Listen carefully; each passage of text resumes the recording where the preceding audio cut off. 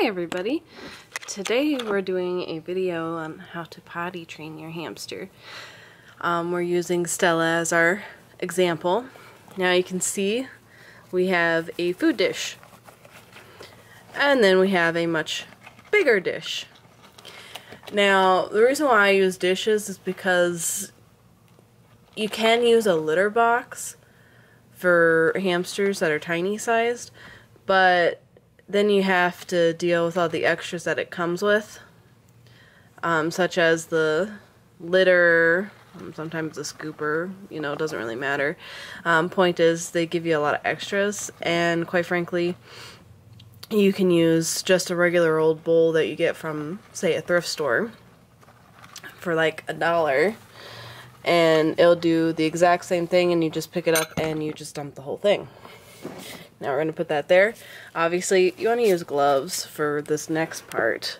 And there's her potty spot. You can't really tell with younger hamsters. You really honestly have to use your nose in order to tell where their potty spot is.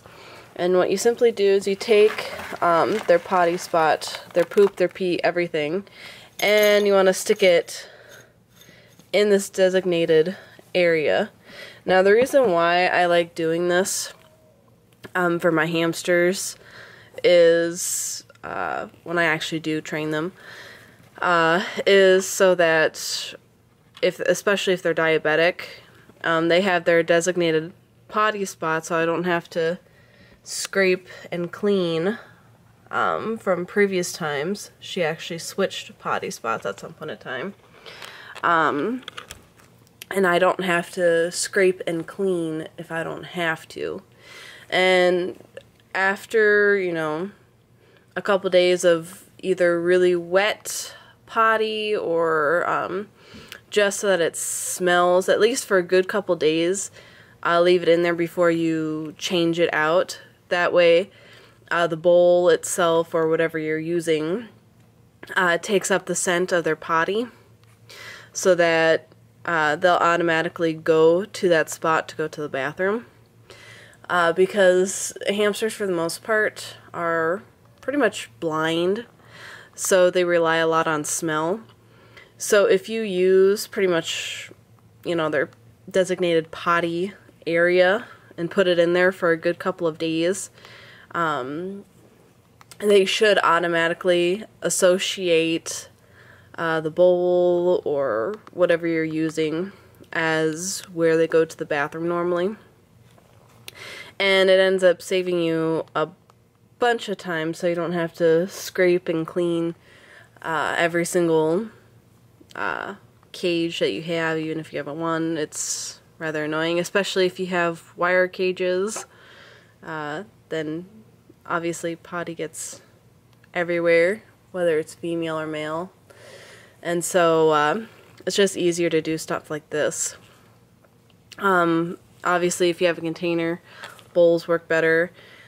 If you have a cage, then it's probably best to get a hamster gerbil litter box, but do not use the litter that's in there, due to the fact that, one, it can cause serious digestive problems with your hamster because it does not get digested if they eat it or accidentally swallow it. And obviously if it clumps, yeah, it's not going to get out of your hamster and it's probably going to kill them. But with that being said, just do these tips, continuously do them until eventually your hamster gets it that that's where they go to the bathroom. Every now and again they might change potty spots, in which case move your designated potty item to that corner or place. Some hamsters automatically potty train themselves, such as if you give them, say, pickle jars or little containers, they might end up using that automatically as their potty spots. In fact, Eloy was actually self-potty trained, which was great. He actually used not only a pickle jar, but he also used multiple empty yogurt containers, so that was great. So some hamsters automatically will potty train themselves, But for those who don't quite get it, all you have to do is, like I said, put their actual potty spot in the designated area. So, with that being said, that's going to be the end of this video. Bye-bye!